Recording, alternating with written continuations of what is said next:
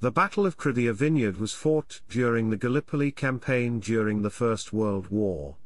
It was originally intended as a minor British action at Hellas on the Gallipoli Peninsula to divert attention from the imminent launch of the August offensive, but instead, the British commander, Brigadier General H.E, mounted a futile and bloody series of attacks that in the end gained a small patch of ground known as the Vineyard. Chapter 1, Prelude. The original commander of the British 8th Corps at Hellas, Lieutenant General Aylmer Hunter Weston, had departed the peninsula in July, following the last Hellas offensive, the Battle of Gallipoli Ravine.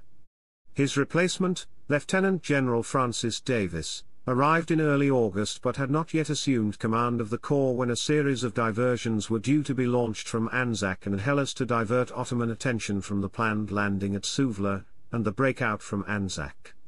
Consequently, the Hellas diversion was planned and conducted by the 8th Corps Chief of Staff, Brigadier General H.E, who proved himself an able student of Hunter Weston's battle strategy.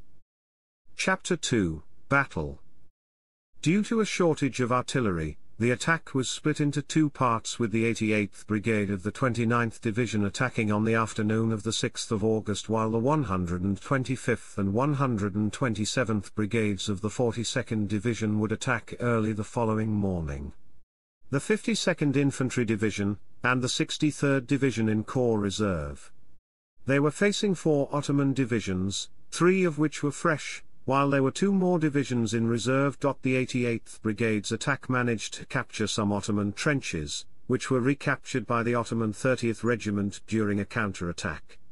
The British attacked again, and once more captured some trenches, but the Ottomans counter-attacked again and drove them out. The British failed to hold any ground, and the 88th Brigade reported casualties of 1,905 men, effectively destroying them as a fighting force. At around 9:40 am on the morning of the 7th of August, the 42nd Division attacked on the right of the 88th Brigade's sector. The 127th Brigade managed to break through the line held by the Ottoman 13th Division, but were forced back by an Ottoman counter-attack. The Ottomans counter-attacked repeatedly from 7 August to the 9th of August, and the fighting in the area continued until 13 August when it finally subsided. Afterwards, this sector of the Hellas front would remain one of the busiest and most violent for the remainder of the campaign. Chapter 3, Aftermath. 2 Victoria Crosses were awarded during the fighting at Krithia Vineyard. Lieutenant William Thomas Forshaw of the 19th Battalion Manchester Regiment, Territorial Force, of the 42nd Division, and Private David Ross Lauder of the 1/4 Royal Scots Fusiliers, Territorial Force, of the 52nd Division. The British casualties in the first 24 hours of fighting, covering the original attacks of the 88th Brigade and the 125th and 127th Brigades of the 42nd Division, were 3,469. The total British casualties for the duration of the battle were probably in excess of 4,000.